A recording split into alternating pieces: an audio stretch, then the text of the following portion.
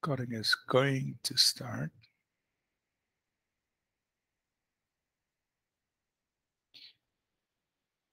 Samuel, thank you for your, I read your note on the chat, and just waiting for the recording to start. Okay, recording started. All right, welcome back, everybody. So just to quickly review, we are talking about the resurrection of Jesus, and we have been just presenting, or highlighting certain points that we could use, as a defense to the resurrection of Christ.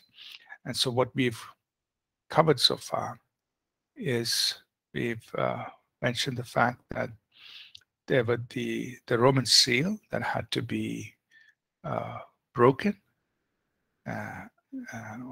for the body to come out of the tomb. The fact that there was the empty tomb right there in the city of Jerusalem, right? So, for example, if the body was buried, let's say they took the body down from the cross and they transported it, somewhere far, far away, about 200 miles or 300 miles far away where people couldn't go and see. And then they kept the body there for 2 nights. And then on the third day, they came back with a story to Jerusalem saying, hey, we kept the body there for 2 nights and then the body just disappeared. He's risen from the dead. Well, there's no way people can verify it. But that was not the case. The case was the body was right there buried right there in the city of Jerusalem, in the tomb of a man whom most people knew. It was in the tomb of Joseph of Arimathea. So it was right there, buried right there. And, it happened before the eyes of all the people. So it wasn't done somewhere in secret, but was right in front of them. So that is a strong evidence to say that this could not have been manufactured, conspired by people. No, it was done right in Jerusalem itself. The body was buried right there. The third thing we're saying is, look, there was a big stone that was there that had to be moved. It's not physically or practically possible for anybody to sneak behind the guards and move this large stone and try to steal his body away in some way. That is not a possibility. There were soldiers. This was a big stone. 2 of the disciples or 3 of the women couldn't get to do this. Not possible. Okay. Right. Let's just move a little quickly. Number 4. A fourth point that we would present in defense would be the Roman guards. They say, look, you've got about 12 soldiers there in front. I mean, even if you had 1 soldier, that man was a trained soldier. He would not leave his post unless something really drastic had happened. Now you've got a battalion of soldiers. You've got at least, 12 of them there. And these are trained soldiers. They're not going to run away from there without a valid reason. Surely the disciples of Jesus could not have scared these Roman guards away from their responsibility of guarding the tomb. No one, practically speaking, no one could have moved these guards away. So there had to have something very big happen to have caused these soldiers to run in fear from their post. And they ran to the Jews, the high priests, and say, hey, we failed. Something happened, which we couldn't control. So this would be another point. There had to have something happen that was bigger than, more powerful than these trained, armed Roman soldiers that caused the tombstone to be pushed open, that the Roman seal to be broken, the tombstone to be pushed open, the body to come out.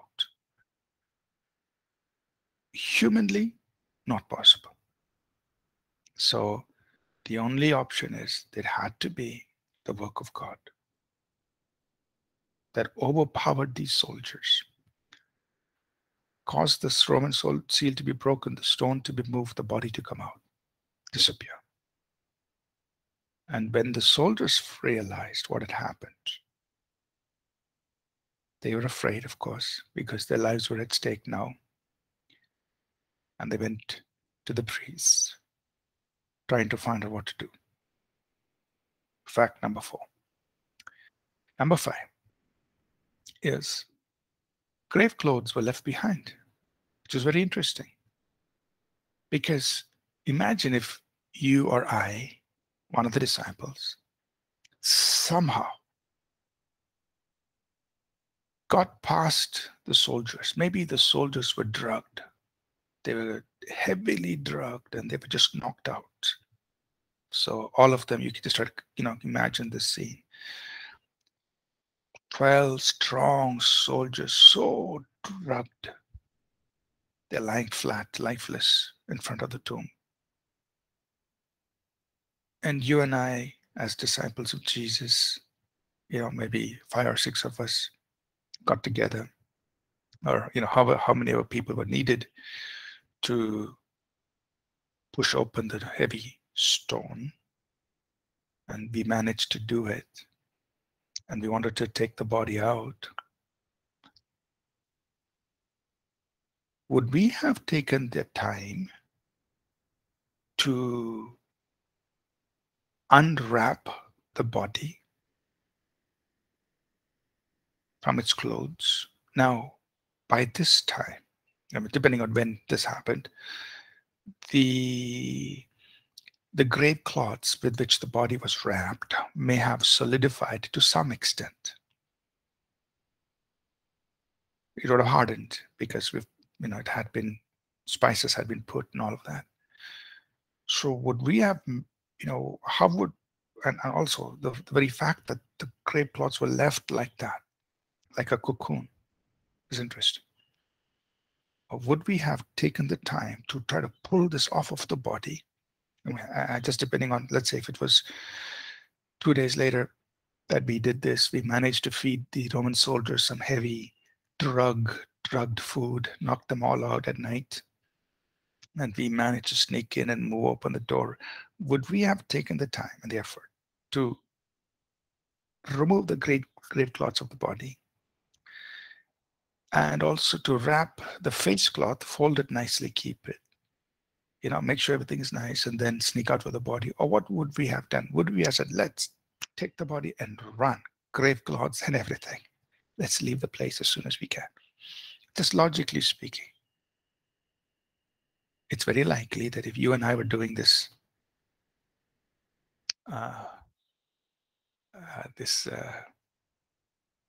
whatever this thing is, if you and I were doing it, we would have moved the stone as stealthily as possible, taken the body of Jesus with the cloths, everything possible, leave as quickly as possible, go. We're not going to be spending any time unnecessarily inside the tomb to remove the grave cloths, to fold the face cloth and keep it nicely there. No. So that's another interesting thing. Why would anybody leave the grave cloths behind if they came to steal the body? Why would they fold his face cloth and keep it nicely where it's supposed to be, where the head was supposed to be? Why would anybody do that? So that is another thing to think about. I see, let me see there. Charles, you have some thoughts to share? Yes. It continues to make me move in awe and think more deeply about Christ, because this Jesus, according to some of the videos that we had, and those that are talking, was crucified when he was naked. That's what I heard. And now he leaves the tomb and leaves the clothes there, but he is wearing clothes. So that really makes him so unique. He's so unique in a way that even when he leaves the tomb, the clothes that the human beings had put, he does not go with them, but he is in clothes when he appears to people, even to Mary Magdalene, because the Bible would have put it clear that he was naked. But the Bible doesn't say it. That means he had clothes. So it's really awesome. It's thrilling, and it's like it takes me and unfathomable. It's like, okay, Jesus, it's you now helping me to to digest this. That's what I Hmm. was thinking while you were talking about the clothes being folded and leaving them there, and I was like, God, you are so special. Thank you. Amen. Thank you for sharing. All right, so let's go back to our, thank you for sharing, Charles, our defense. So that's another point that you and I will put forward. Say, hey, you know, just thinking logically, why would somebody take the time to do this? We would take everything and leave as quickly as possible. Fact number 6, or the point or case number 6 that you and I would present in a courtroom is,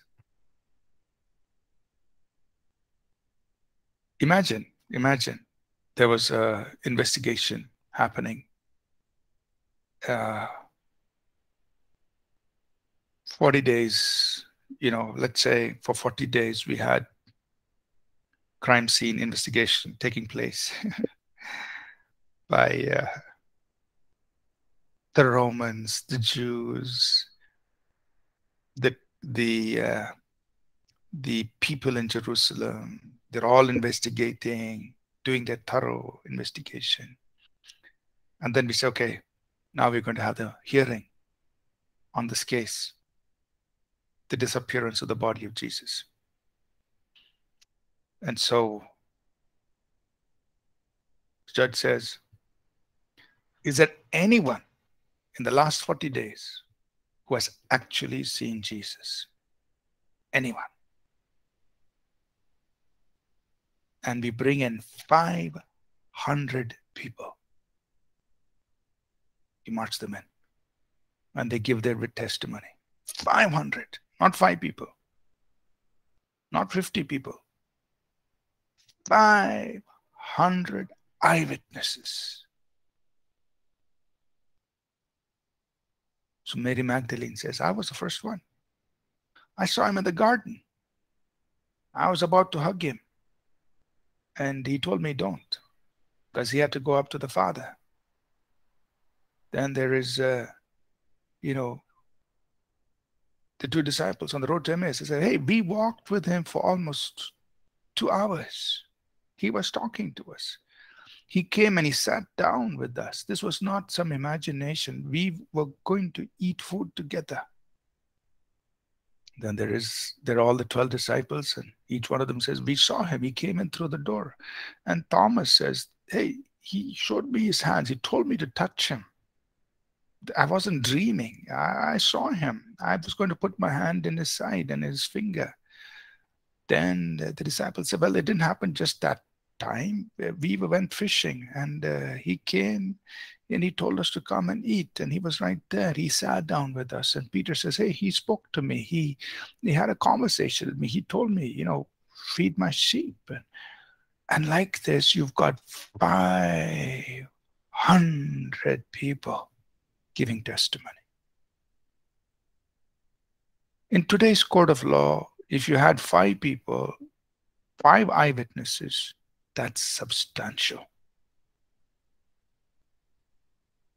If you had 50, that would be huge. If you had 500 eyewitnesses, case closed. And the Bible is saying there were 500 people who saw the Christ, eyewitnesses, who could be brought in to the courtroom to present their testimony before the judge. Is there anybody who has any evidence that his body was stolen? No evidence. Roman soldiers, what happened that night? Well, actually the priest told us to create a story saying that his body was stolen, but this is what happened. We were all there. There was a huge earthquake. There was something that overpowered us. And there was no human around, but the stone moved out of its place. And when we came to ourselves, we went in. The body was not there. That's all we know. Okay. Did anybody bribe you? No. Did anybody give you any drugs? No. Okay. So that's the hearing on the disappearance of the body of Christ.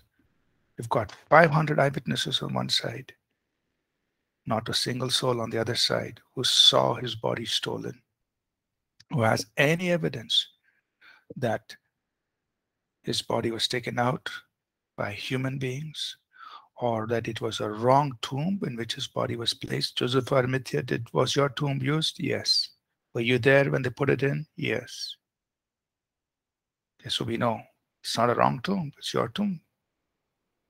So, in a court of law, where there's any normal proceedings to establish or to disprove the disappearance of the body of Christ, the number of evidence, the testimony of these 500 witnesses would outweigh anything else, because there's no other contrary evidence to the disappearance of the body of Christ.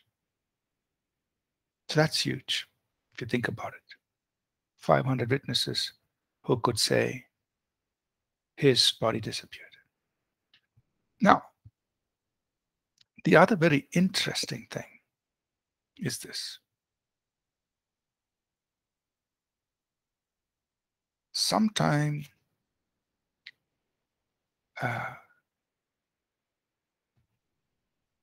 after, or in the 40 days from the resurrection of Christ, we find that there were others who were previously hostile to Christ. That means they were against Christ, who changed their mind about Jesus Christ. The most important would be the conversion of Saul of Tarsus, which took place some years after his resurrection.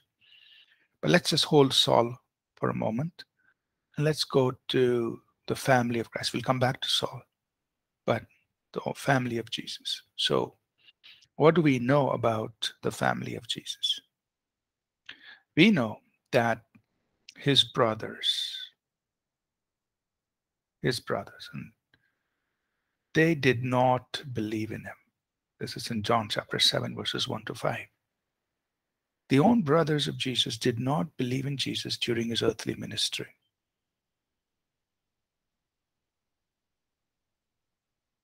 They were skeptical because they said, man, he's just deceiving the masses. This was our brother, and we grew up together, and we did all these things together, and here he's out there deceiving the masses. We're not going to believe him. They didn't believe in him. And yet, after the resurrection, 40 days, or let's say 50 days after the resurrection, what do we find? Here they are, 40 to 50 days after the resurrection. Mary, the mother of Jesus, with his brothers. They're all continuing in prayer in the upper room. So you can say, here were the brothers of Jesus. They didn't believe in him during his earthly ministry. They saw him crucified. They must have been wondering, finally he got what he deserved. He was deceiving all the people, and they got him. 40 days later, they're all sitting in prayer with the disciples of Jesus.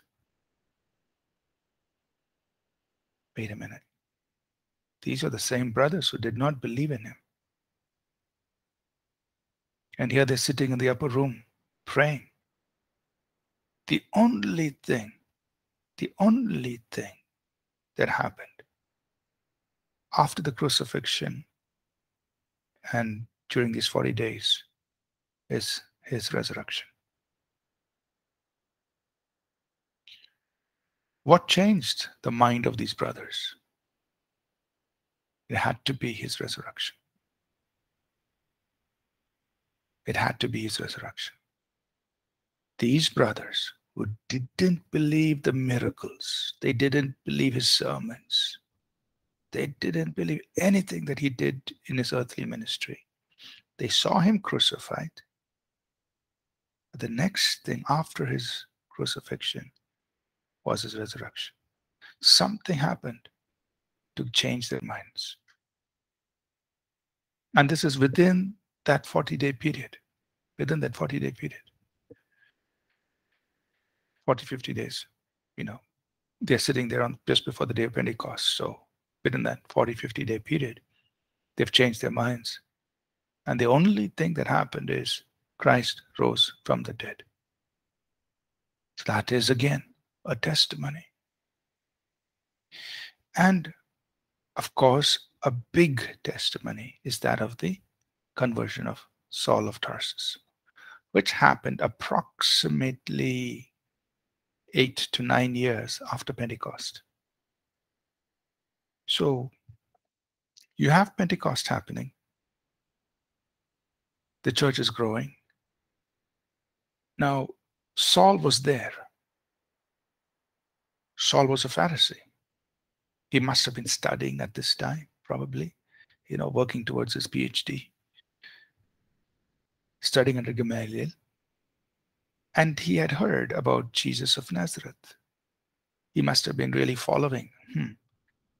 This man, I'm sure he's going to cause a lot of problems.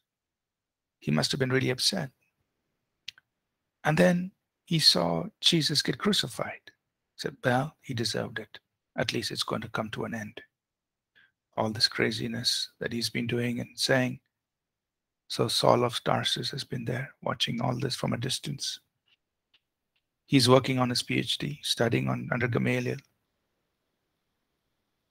And but after his death, things get even more intense, because it's not just one Jesus preaching. Now it's like the apostles are preaching. Thousands are getting saved. Thousands are being saved in Jerusalem. And Saul is watching what's going on. He graduates, he gets his PhD.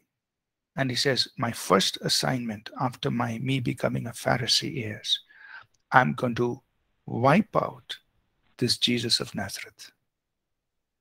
So you can imagine, a young man just graduated from the school of Gamaliel, made to become a Pharisee. He's been watching all this happening for the last 10 years or so. And he says, my first assignment as a Pharisee is, I'm going to help Judaism. I'm going to help my faith, the faith of the fathers, by putting an end to this Jesus of Nazareth. So he gets, letters of approval from the Pharisees, from the high priest, saying, look, give me permission that if I find anybody believing in Jesus, this Jesus of Nazareth, I'm going to either put them in prison or get them stoned. And he begins his mission. He gets Stephen stoned. He's the one standing there and saying, yeah, I'm authorizing the stoning of Stephen, this person who is preaching Jesus. And then he's on his way to Damascus. Why? Because he's heard, hey, people out there, it's gone past Jerusalem. I mean, this thing is getting out of hand. It's gone into Damascus. I'm going to wrap this up in Damascus, put an end to it. So he's on his way to Damascus. But before he reaches Damascus, something happens. And this is 8 years after the resurrection. Something changes. Very powerful. Saul meets Jesus. And the man who had taken it up as his life's mission, this young man, must have been about, it takes about 30 years to become a Pharisee. So it must have been around that age. For a young man so determined to wipe out this new movement of Jesus of Nazareth, to suddenly say, I am preaching Jesus. This Jesus is the Messiah.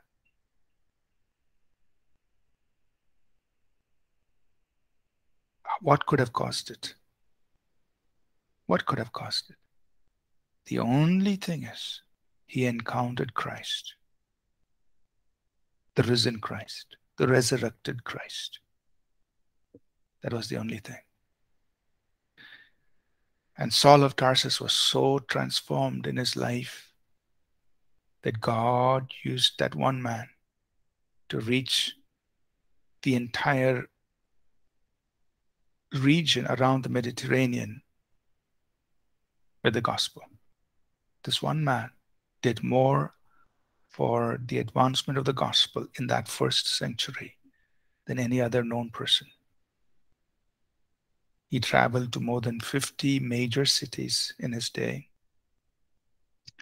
He covered about 10,000 miles on road, about 3,000 miles on sea. He wrote much of the New Testament. He preached to kings, leaders, even bore testimony before the Roman emperor. This was the very man who had taken up as his life's mission to wipe out Jesus of Nazareth. And the only thing that changed his life was an encounter with the resurrected Christ. So that stands as it, and this happened 8 years after. That means Jesus well and alive 8 years later. So this stands as a powerful testimony to the resurrection of Christ. And last 2 points that we will say is this. Number 7. Well, we all know that the 12 disciples of Jesus, the 12 apostles, from the day of Pentecost, they went and they preached the resurrected Christ.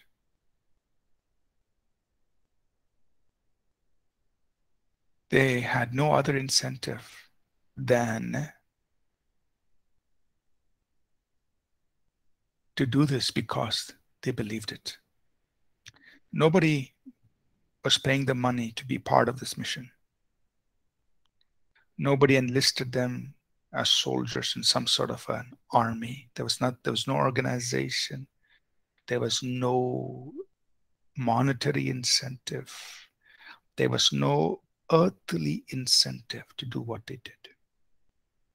See, today, when you look at, say, maybe the people who commit jihad and others, there are a lot of incentives. Somebody's paying them. Somebody's providing resources. There is an organization you can join, and then all of that. There is a lot of training that can be given to you, and a lot of things that can persuade people. But these 12 men had nothing, zero incentive, other than they saw the risen Christ, and he gave them his word: go and make disciples of all nations, and the Holy Spirit will empower you. It's very different from those who do commit jihad today, or those, whether it's the ISIS or the IS or whatever, you have all kinds of groups today are doing things, but they have incentives behind what's happening. There is an organization backing, there's money flowing, there is all kinds of training coming in and weapons being given, and all those things are being done. These people had zero. Nothing. The only thing that motivated these 12 disciples from the day of Pentecost was they saw the risen Christ. And he said, go make disciples. But I'll empower you by the Holy Spirit. And for these 12 ordinary men who had nothing with them, nothing. Jesus didn't leave them, look, I'm giving you so much money. I have registered this organization and I have formed this great entity. Now I just want you to run it. Nothing. There's zero. Nothing. He'd only given them commission. And they took it up. And it spread. And they died for that which they believed. We can only say the thing that kept them was the fact that they knew beyond a doubt Christ had been raised from the dead. They had seen him. That changed them. It's very interesting that these 12 men, right after the crucifixion, were unbelievers. They didn't believe that Christ had been risen from the dead. You know that. And that Jesus had to, if you read the account in Mark and also in Luke, he had to, deal with their unbelief. Who are we talking about? We're talking about these 12 people. That means these 12 men, after the crucifixion, were unbelievers. They didn't believe Christ would rise from the dead. They didn't. If you look at Mark, I'm just reading a passage here. Mark 16, verse 13. It says, Mark 16, 13 and 14. It says when they told the disciples, the two of them, after they had the encounter with Jesus, they told the disciples, it says they did not believe them. And verse 14, Mark 16, 14, Jesus rebuked their unbelief because they did not believe. So these 12 men were actually people who didn't believe. Now, how could these men who didn't believe become believers and with no incentive give their lives for what they believed? It's because they saw the risen Christ. They saw him. And therefore, they could not deny it. They gave their lives for it. All of them except John were martyred. And John the Beloved was banished to the Isle of Patmos, where he wrote the book of Revelation and eventually died. But these men gave their lives for Christ. Last point is that today lives are transformed and miracles still happen in his name. So today, when you and I use the name of Jesus, we see miracles. We see demons trembling. We see evil spirits cast out. We see things happen. We see lives changed. How is that possible? A dead man can't do it.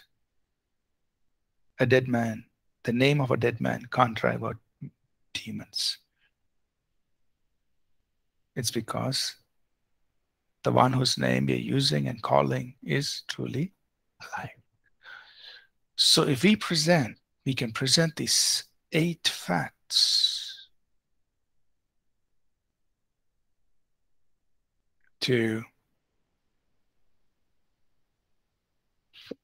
as our defense to the resurrection of Jesus Christ. Any questions, any thoughts here? Any does it convince, if you are sitting as a court, a Supreme Court judge in Jerusalem, and one of your classmates presented these 8 points in defense, would you feel convinced? Any questions?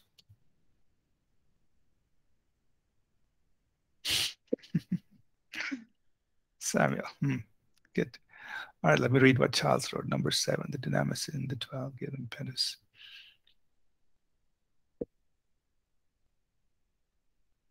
Yes. No, the power of the Holy Spirit. Yes. Yeah. So, we can actually argue I'm not using the word argue, but we can present our case very strongly, using these 8 points and say, hey, look, can you disprove any of these? And some of these are very simple, which are like, look, it's pretty obvious. I mean, no arguments about this. Just think about it, and that's our defense. Okay. Any questions?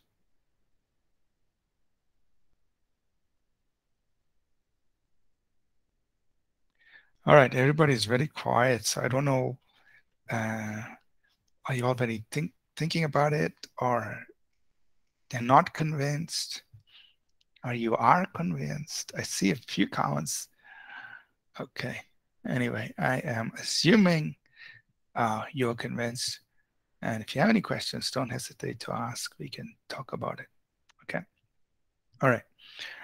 Okay. It's unanimous decision. Okay. Fine. So, all right. So these are convincing reasons. And, when somebody asks, and if they're willing to listen, you can share these reasons as to why we can say, just by, based on what actually happened and thinking very simply, very logically, these are reasons why we can say with absolute confidence that Jesus Christ rose from the dead, right? You can look at all of these things. I want to just, I know we have only 10 more minutes before the class, but I'll just kind of introduce our next topic, and we will pick this up next week. The next topic that we want to address is on, it's a very simple topic, but yet it's very important. It's about the fact that there is salvation in Jesus Christ, but it's not just, we're not just saying salvation is there in Jesus, but we need to say clearly what the Bible says, which is that Jesus is the only way to salvation, right? So in speaking about the uniqueness of Christ, in some way we have already answered this question, but we need, just for the sake of completeness, we need to state this. And the reason is because, like I mentioned at the very beginning, there's been this ambivalence among certain Christian leaders. And there's this unwillingness to come out and say that Jesus is the only way to salvation. So for whatever reason, so that's one part of the problem. And the other part of the problem is that there are some Christian leaders who deny that salvation is only in Jesus Christ. They believe so this popular thing is called, I wouldn't say it's popular, but this movement is called universalism. Everybody's saved. And whatever, you do what you want, you believe how you want, whatever, everybody's saved. And sometimes it comes from certain Christian leaders, and that's not, that's not right. It's not biblical. It's not what the Bible says. And so why do we say that salvation is only in Jesus Christ? Let me see how much we can cover. And this is very simple, right? Because most of us know this. First, the Word of God clearly states this, right? You look at the scriptures, and the scripture is very clear that salvation is only in Jesus. So I can't say I believe the Bible or I'm a preacher of the Bible and then not say salvation is only in Jesus, because the Bible says, Acts 4:12, there is no salvation in any other. 1 John 5, he who has the Son has life. He who does not have the Son does not have life. That's plain and simple. There's nothing to argue about that. Secondly, why do we say salvation is only in Jesus? Because of the uniqueness of Christ, which we went through, right? Only Christ and Christ alone has done certain things, in his incarnation, in what he said about himself, in his incarnation, his birth, his life and teaching, his death and resurrection. Nobody else has done this. So there is actually no competing option, if you want to put it plainly. Nobody else has done this. There's no competing option. And so Christ is unique. That's why we say salvation is only in Jesus Christ. And lastly, is this very important point that Christ provides a complete remedy for sin and a promise of relationship with God. Now, we don't find that kind of a promise or an offer anywhere else. Something that says, look, we are all done wrong, and here's one full, complete remedy which will give you, with 100% assurance, a right relationship with God.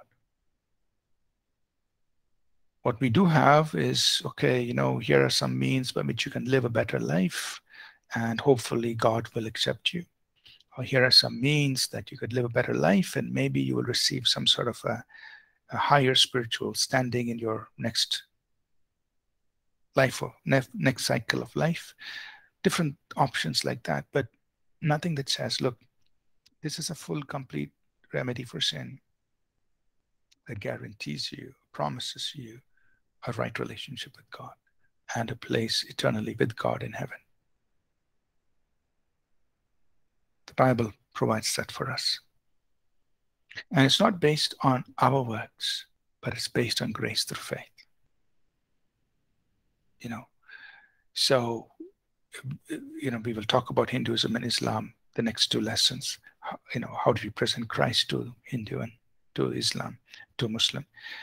And this is the big difference. So even in Islam, they do have the concept of forgiveness of sin, but you're not sure if Allah will forgive you your sin. You'll find out after you die. And that's why in an attempt to get some sense of guarantee, people, commit jihad, or they try to die as a jihadist. Maybe there's some guarantee there, or some higher possibility there. But what's being offered here in Christ is salvation is given to you freely by grace. You indeed receive it by faith, because it's been fully provided for. And we can have assurance of forgiveness, assurance of salvation here and now through faith in Christ, which is, again, unlike what we have, in other religions or other options.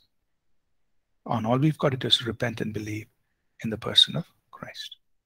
So, 3 reasons why we say salvation is only in Jesus Christ. The Word of God states it. So if I believe the Bible, I need to be in agreement with the Bible. Second, we have discussed the uniqueness of Christ. There's nobody like Christ. There's no competing option. And number three, nobody makes the same offer that is given to us through Christ.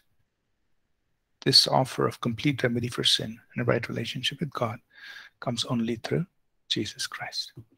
Okay, so I'm not going into these too much of detail here. Maybe, yeah, these points are pretty good. Maybe we'll pick up from here and move forward. Next week, we're going to talk about sharing Christ with the Hindu, sharing Christ with the Muslim. So based on our understanding of what we've done so far in Christ, how do we communicate that with a Hindu and a Muslim? It's not an in-depth study of Hinduism and Islam, but to highlight the points of differences and how do we present Christ to them. Okay, so we'll just probably pick up from here. We'll just cover these points here and then go forward. Let's wrap up for today. Let's just take a moment to pray and then we will close. If there are no more questions, any questions?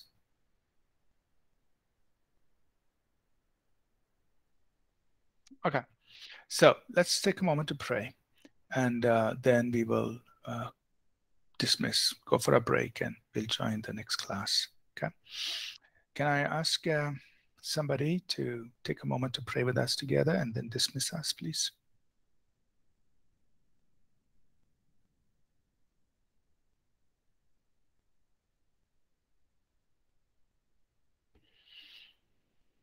Who wants to?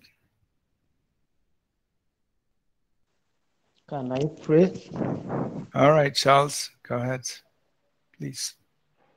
Father God, we thank you that as we began this class, we asked you that you will help us to understand this, because everything is you who is doing it to bring even the illumination of this information in our hearts and minds, so that we can understand it, so that we will be able to even be able to give a defense of our faith.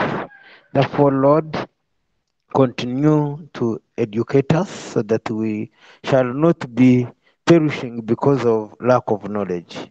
Lord, now that we are set to study, continue to teach us, that as we go also equip us so that we shall go in depth and learn your word. For in Jesus' name we pray. Amen.